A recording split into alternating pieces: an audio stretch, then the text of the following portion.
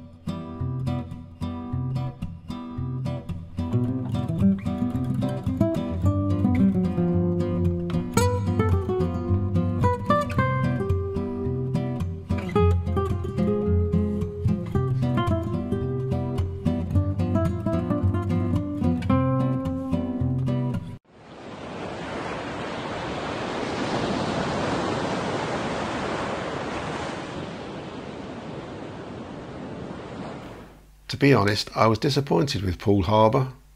It's the second largest natural harbour in the world after Sydney, and I thought there would be sheltered sailing and lots to explore. But when you take a closer look on the chart, there's barely a pratful of water in it, being shallow for most of its expanse, and the channels that are there need careful navigation taking into consideration the state of the tide. Needless to say, as soon as we entered the harbour, the weather changed. So we took shelter in Cobb's Quay Marina, which was the most expensive marina we stayed in, as the town quay was full. We walked to the quay and had a look around, and there wasn't much to see.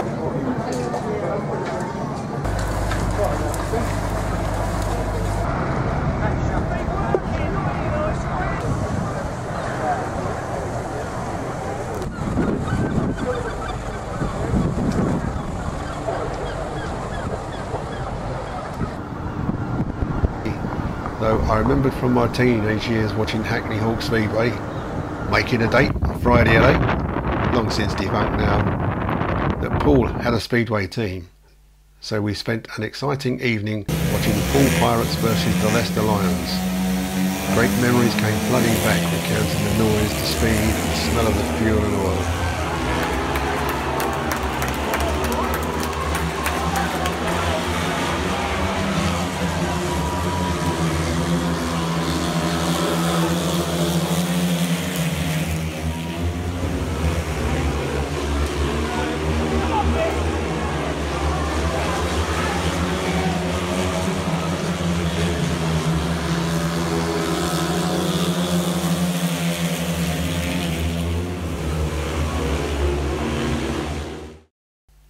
The following day we got the bus to Bournemouth, though it was far from beach weather. Still, the grey clouds couldn't hide the beauty of one of our loveliest seaside towns.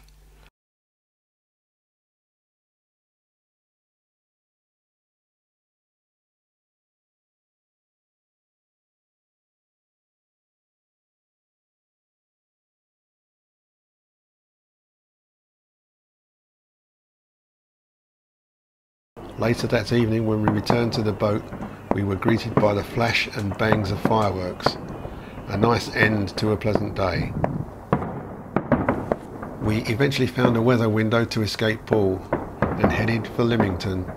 Again the wind had fallen light and was coming from astern, so the engine was required once again. Apart from a bumpy ride through the overfalls at Hurst Point and avoiding the ferry and the river, it was an undramatic passage. We thought we had dodged the worst of the weather, but as we entered the river, dark clouds appeared and it was soon a dash to find the oilies as we motored upstream in a torrential downpour. It seemed the rain was never going to stop.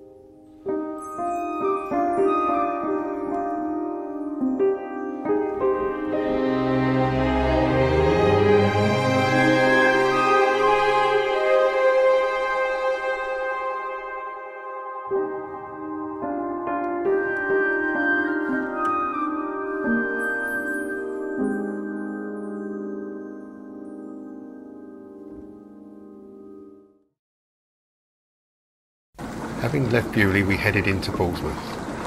Once again the weather turned foul, and we were here for another 5 days as strong winds and torrential rain kept us ashore.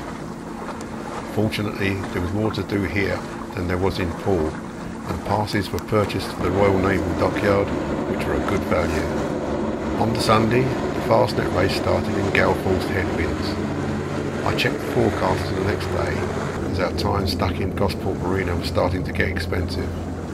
It showed the winds easing, so we decided to leave and go across to Seaview on the Isle of Wight, anchor up for the night and prepare for our journey home. As we left Portsmouth, we were deceived by the shelter the harbour had given us, and there was still 25 to 30 knots of wind in the Solent. Although the crossing was only an hour, it was quite challenging, though having spent probably 80% of the holiday on the engine, I did quite enjoy it, though for my crew it was a bit of a white knuckle ride. On our way back we were rounding Dungeness when we saw the border force picking up around 20 to 30 refugees.